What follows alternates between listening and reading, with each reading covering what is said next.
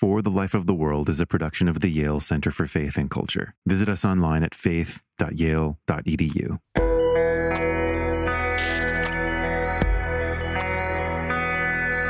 You know, what struck me as I was reflecting on 9/11, as I was speaking about reconciliation, an act of aggression was occurring. The second one was in the way in which we responded and reacted to this as a nation, and many of us individually. In some sense, already at the moment of memory, revenge has an attempt to right the wrong and exterminate the evil out of the world that has led to something like that had already taken root in ourselves. And I think that it's this reaction to the violation that has stayed with me for such a long time, reflecting on, you know, what incredible cost that reaction has inflicted. The trauma that we've experienced cost us and cost the world immensely. This is For the Life of the World, a podcast about seeking and living a life worthy of our humanity. I'm Evan Rosa with the Yale Center for Faith and Culture. Hello, friends. Thanks for listening to For the Life of the World. Today marks the 20th anniversary of 9/11. And for those of us who were old enough to remember where we were 20 years ago this morning, it's become kind of a flashbulb memory. It's one of those unique memories where at a particular day and at a particular time, many of us can reconstruct where we were, what we were doing, sometimes in surprising detail. It's stamped on our individual and collective consciousness. But on this 20-year remembrance of 9/11, it's significant to reflect not just on what occurred that morning 20 years ago, but everything that has occurred since, everything that has stamped our individual and collective consciences. I asked Miroslav Volf to come on the show today to reflect on his own memory of where he was on 9/11, because as the first plane was crashing into the World Trade Center, Miroslav was giving an address at the UN headquarters along the East River in Manhattan, just blocks away from Ground Zero. Mr. President, Mr. Minister, Excellencies, ladies and gentlemen, it is indeed my honor to address you today on the day of the opening of a new session of the General Assembly. It is appropriate in this place where you do such important and tireless work to resolve many of the conflicts that rage around the world, for us to come before God and ask for God's wisdom and God's guidance. It is also appropriate, I think, for the theme of my talk to be reconciliation. Allow me to start by drawing your attention to the character of the world in which we live. As the first plane shook the first tower and smoke rose into the sky, Miroslav was quoting Romanian Jewish poet Paul Celan, specifically his poem Death Fugue, which paints a dark picture of human suffering during the Holocaust and the living death that was the concentration camps. Black milk of daybreak. We drink it at evening. We drink it at midday and morning. We shovel a grave in the air. There you won't lie all too cramped. Miroslav went on to outline the features of reconciliation as embrace. Embrace, he said that morning, is the horizon of the struggle for justice. You will have justice only if you strive for something greater than justice. Only if you strive after love. In this episode, we begin by talking about his experience of that morning 20 years ago, listening to a few short clips from his UN remarks, and we consider the lasting impact of 9/11 on both American and global life, and how the event and its continuing aftermath have shaped the world. Thanks for listening, friends.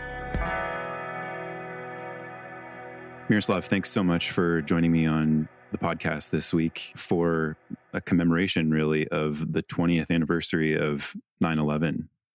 It's good to be with you here, Evan.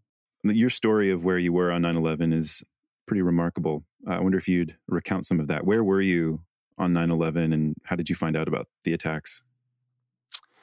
Well, that day I was in New York. I was early in the morning speaking at the prayer breakfast meeting at the United Nations. I was at the UN building itself, inside the UN, And I was addressing a group of Christians from all vocations of life, from many countries gathered there.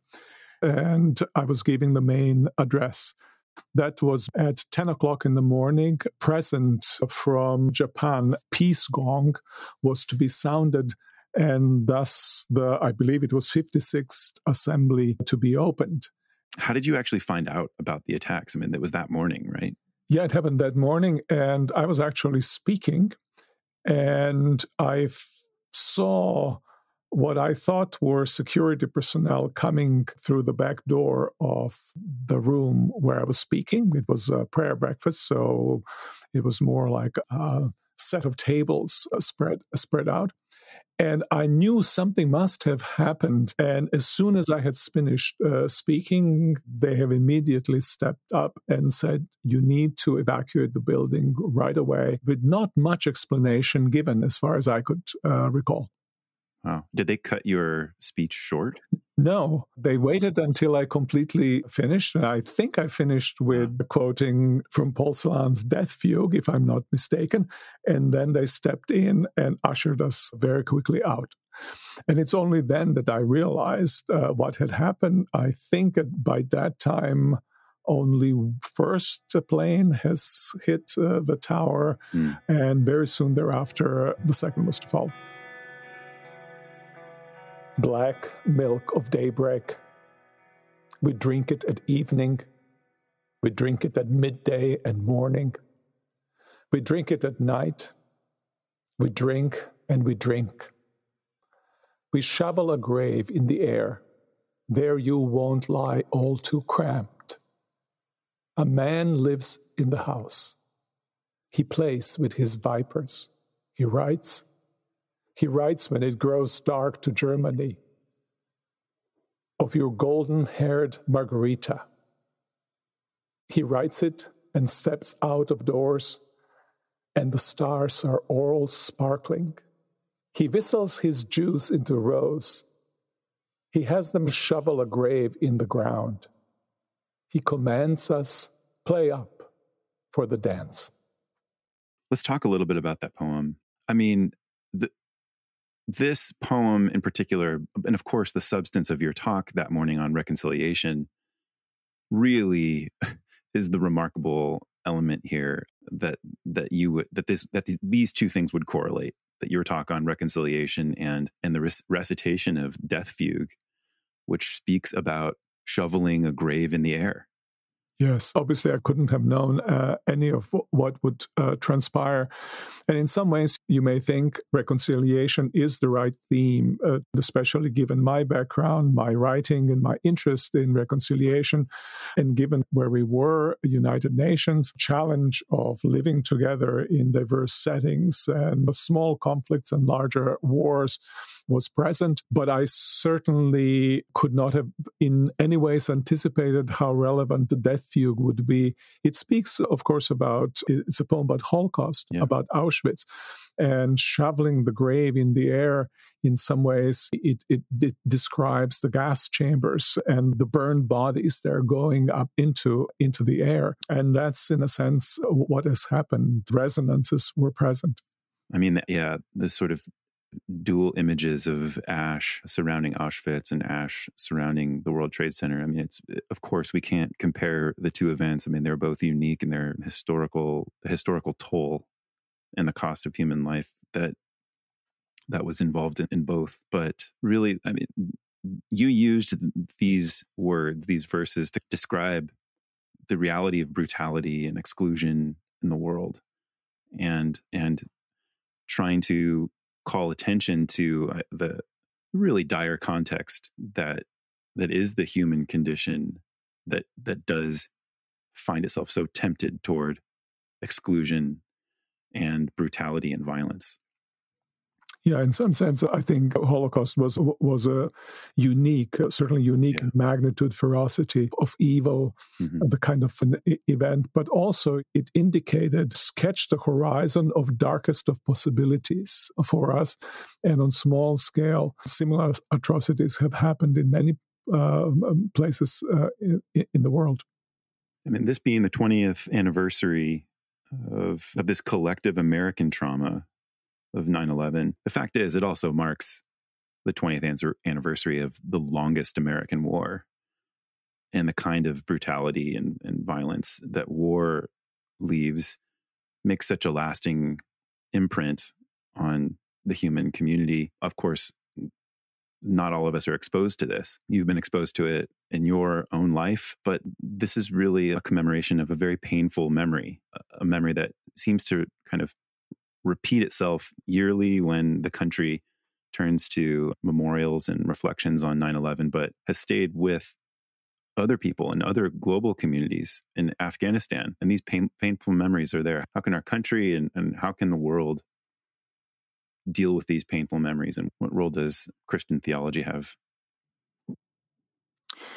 What struck me as I was reflecting on 9/11 and how 9/11 was not even remembered, you may put it, but perceived, which is to say how it was read very soon after it occurred. In some ways, I thought that my talk at the UN experienced dual misconfirmation. Say more about that. Dual crossing. And one crossing, obviously, was an obvious one. That is to say, as I was speaking about reconciliation, an act of aggression was occurring. The second one was in the way in which we responded and reacted to this as a nation, and many of us individually. In some sense, already at the moment of memory, revenge has an attempt to right the wrong and exterminate the evil out of the world that has led to something like that, had already taken root in ourselves. And I think that it's this reaction to the violation that has stayed with me for such a long time, reflecting on what incredible cost that reaction has inflicted. The trauma that we've experienced cost us and cost the world immensely. And you mentioned 2 wars and more those that have happened. And I'm thinking, well, from my perspective, and I know that a lot of people, especially maybe on 20th anniversary of 9/11, might disagree with this, but in my judgment, these were, and certainly Iraq war and Afghanistan, were unjust wars, which is to say they were also unchristian wars, which is to say that they were themselves, without denying the evil of attack, they themselves represented as a moral action an evil. And that's an incredible thing to do in response to evil, to commit another one. That seems to be kind of a moral cost of violation of other people in the process of hoping to right the wrong, or, pardon my French, as our president has said, to kick some ass. And it's really this expression that captures the animus behind and a certain kind of moral emptiness of it. Yeah. But it struck me also that it's not just the moral cost in this regard, namely an unjust war, but I think that somewhere I have read that the wars in the Middle East after 9/11 have cost our country $6.4 trillion. It's unfathomable. That is an absolutely I don't know whether that's true. Let's say it's half of that. Sure. It's much more. But if you think, what a waste of resources that could have been used to do a great deal of good in the world. And I feel that the burden of what we haven't done with 6.4 trillion, the good that we haven't done, it weighs on the moral conscience, as well as that it took so much in order to commit the evil that we did. Yeah. The moral injury that follows from these 20 years, it's less a flash bulb event for folks, because such a long war numbs a person to its very existence. But it's fascinating to think about your comments about the American response following 9/11 through that slogan that came up almost immediately after 9/11, which is never forget. Yeah. And it's hard to, of course, we want to never forget in a kind of memorialization of those we've lost, but it inflected so differently when you see it through the lens of revenge, and that never forgetting is a kind of never reconciling, never embracing. Yeah, I mean, you put it quite well. And after 9/11, I have tried to articulate some of what you've just said in the book, The End of Memory. Yeah. So it's not the question of how we remember. It's not a question whether we should remember or not. And I certainly do not want to contest the claim that we should not forget. I might contest the claim that we should never forget, but we certainly should remember and memorialize. But everything depends on what we do with our memories, how we frame our memories. And the memories have not only a kind of cognitive side, kind of knowledge side, this is what happened, but they have also a pragmatic side. And it's that pragmatic side, you use the word inflection. They were inflected in order to do a certain thing in the world. That is to say, in order to motivate action of taking a certain kind of revenge or doing justice that turned out not to be justice, that turned out to be unjust. Yeah. So key for me there is how one remembers, because if one remembers wrongly, our memories themselves become a source of conflict. We can see that in many parts of the world where conflicts are always motivated by remembered past. Yeah. And how one remembers past then is central to whether those conflicts are going to be continued, whether they're going to be attended to with just or unjust means, and hence the memory becomes a fundamental issue for us. I mean, in your UN talk, you talk about these two kinds of reconciliation, because that's where you're going ultimately with that talk that you gave just as that first plane was crashing into the first building. You outline these two different kinds of reconciliation. There's cheap reconciliation, where really like the status quo remains. We never deal with injustices done. Don't rock the boat. Just keep things secure. And then there's another kind of failure of reconciliation, where first you try to find justice, and only then after justice would you try to seek reconciliation. Now, both of these are insufficient, and I'm not going to ask you to spell these out, but you do qualify a kind of reconciliation as embrace that offers a positive vision for what healing can be in a violent world. It's the how, right? So you talk about that how we remember is such an important factor. As an alternative to these two unacceptable ways to understand reconciliation by relating it to justice, I want to look at the resources that lie at the very heart of the Christian tradition.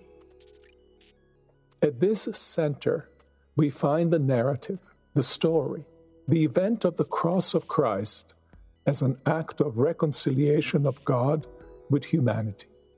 On the cross of Christ, God is manifested as the God who, though in no way indifferent toward the distinction between good and evil, nonetheless lets the sun shine on both the good and the evil.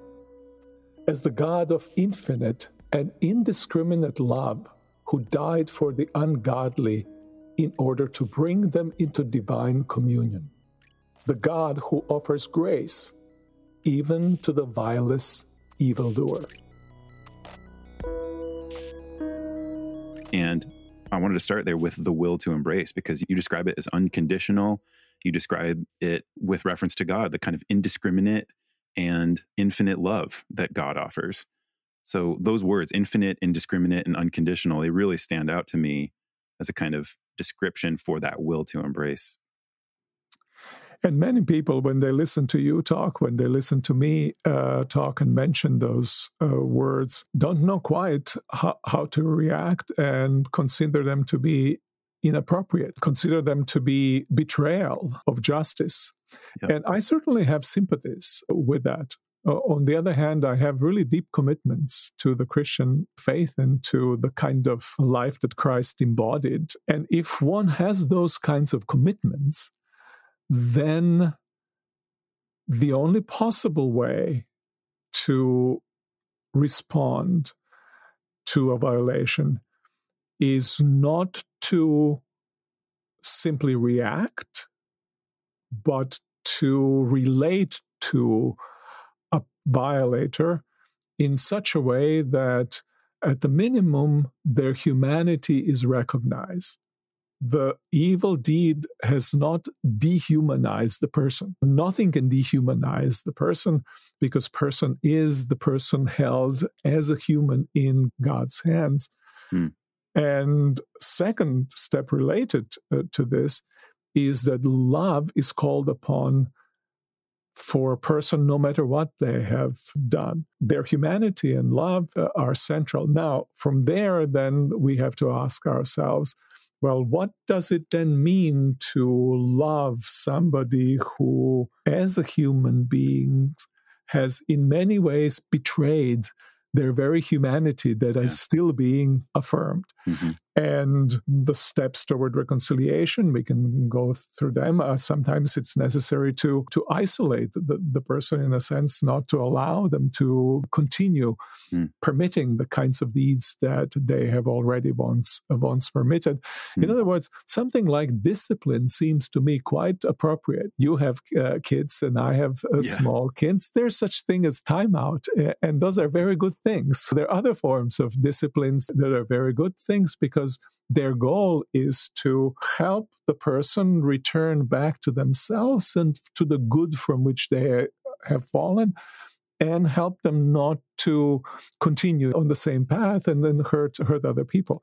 And it seems to me that it's this kind of stance that is essential for reconciliation, namely to appreciate the humanity and love the person as a person, and try to find ways in which to return them back from the betrayal of the good which they have committed.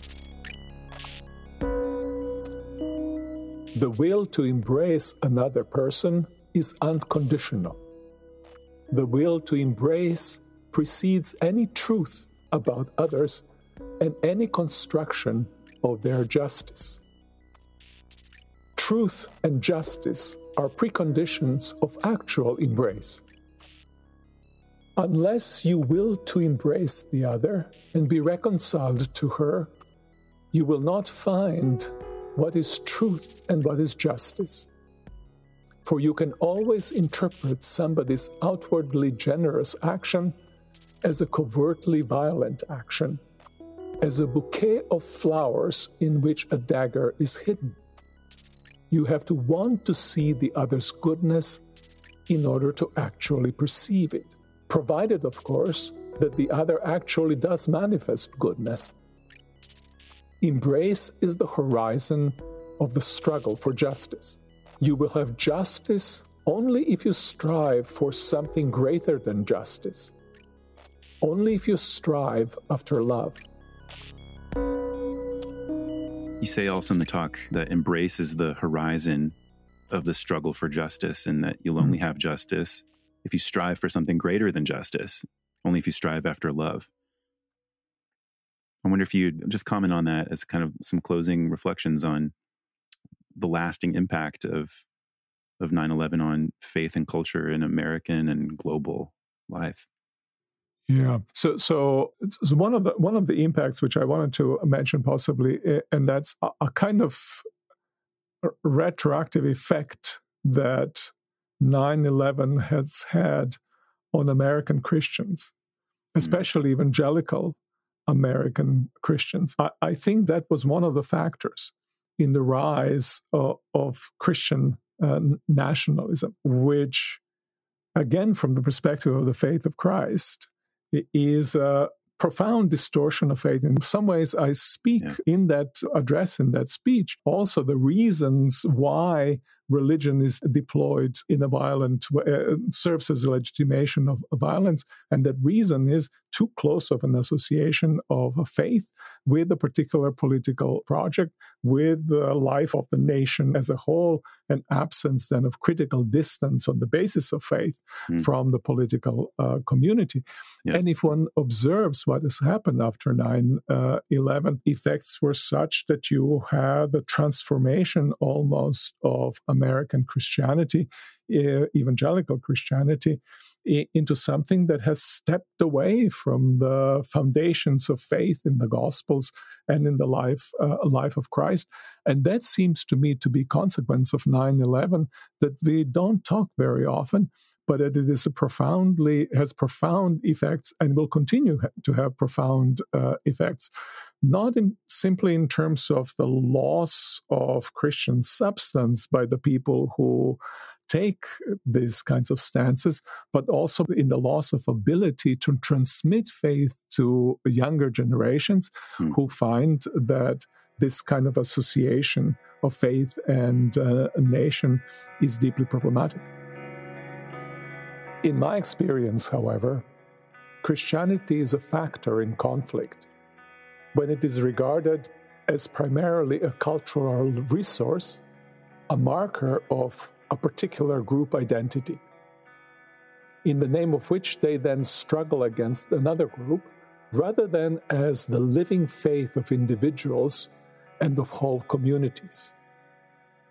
And when there is only a superficial, though not necessarily lukewarm, relationship to that faith, when one has not been inducted into it, sustained and nurtured by a long-standing tradition of that faith. One last question. You end your UN talk with a call to creativity. I want to leave you with invitation to creativity. I don't have time to suggest how you would acquire the will to embrace or practice embrace in concrete situations, whether you're personal or in your more communal lives. I pray that God will grant you wisdom to find creative ways to practice embrace in our world shot through with violence. Ultimately, the work of embrace, the will to embrace and the practice of it in concrete situations requires a kind of creative wisdom in the life of the individual. Where have you seen that, and how do you think about that today, 20 years later? Yes, I think more actually, I try to practice embrace in my own life. More, I'm cognizant that no situation is the same, that a clear rules how to proceed cannot be formulated, but that it requires attentiveness to the particularity of the situation, to the character of person with whom you are engaging. And that then means a certain kind of sympathetic identification with the person, or empathetic also identification with the person, and at the same time, a sense of how one might be perceived by them and why one might have been the target of the kind of action that one was when one was violated. We have life in the imagination of others. And so when we empathize with them, we thematize also this life that we have in imagination with others. That requires creativity, that's situation specific, that requires improvisation. Mm-hmm. And I mean, if I want to speak in this, put it in a Christian form of language, the Spirit of God is the Spirit of wisdom, Spirit of the new openness for the new situation, to realize the great good of the life of Christ being lived in us. Miroslav, thanks so much for joining me today and sharing some of these reflections 20 years ago. It's amazing that it's been that long. Thank you for your words here. It is painful to remember these things, but it is good to think about them. Yeah. Thanks.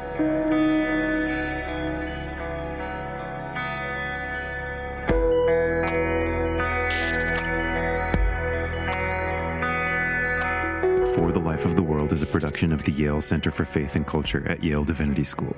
This episode featured theologian Miroslav Volf, production assistance by Martin Chan and Nathan Jowers. I'm Evan Rosa, and I edited and produced the show.